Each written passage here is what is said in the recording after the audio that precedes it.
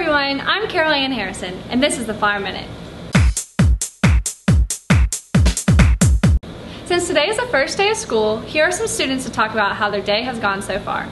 My first day of school has been really fun. I've learned a lot in my classes already, and I'm so excited for the rest of the school year.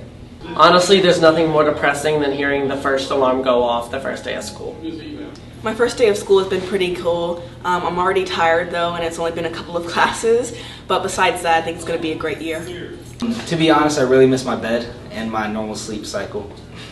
Well, back to school's been going great. The new students are excited to be here. The old students are ready to get going and getting on with the new year. It's been great. The new faculty's been wonderful.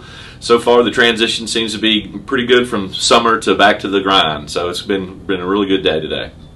Hope everybody had a great first day of school. That's all for today's Fire Minute. See you next time.